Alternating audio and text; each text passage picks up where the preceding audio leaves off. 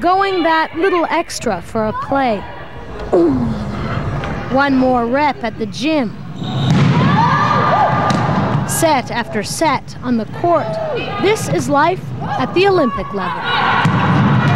And it's unbelievable that an experience like an Olympics can make a lifetime of training worth it.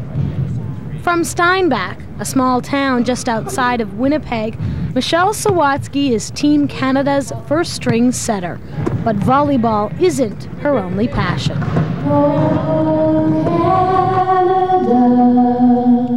Grinding it out in front of the net might seem a world away from the demands in front of a mic, but for Sawatsky, they're one and the same. In fact, she credits her sports success to 21 years of piano and voice training. To be the best in an elite sport, you need to practice and you need to train, and you need to work as hard as you can. And in music, it's the same thing, you know? You need to get in that practice room, sit at the piano, and practice for 5-6 hours a day if you want to be the best. Sawatsky was told she'd never play international ball because of her height. At 5'6", one of the smallest setters in the world, she overcame her size with speed and determination. I think Michelle's about perseverance and about commitment and about fighting spirit, and I think it parallels our team somewhat because our team is very similar to that. It's all over! Canada's going to the Olympic Games! The team isn't setting its sights on an Olympic medal. The players got their gold when they qualified for Atlanta. I can only imagine how wonderful it's going to be.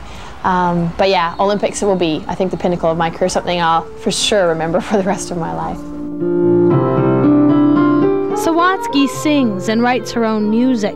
After the Olympics, she'll put aside her gym bag and go back to the keyboard, grateful for achieving in 25 years what most don't reach in a lifetime.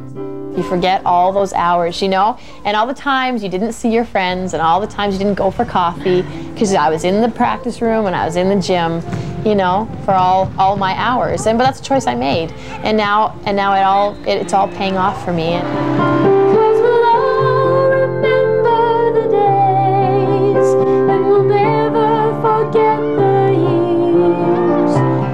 Joni Nicolo, Global News, Winnipeg. The attack,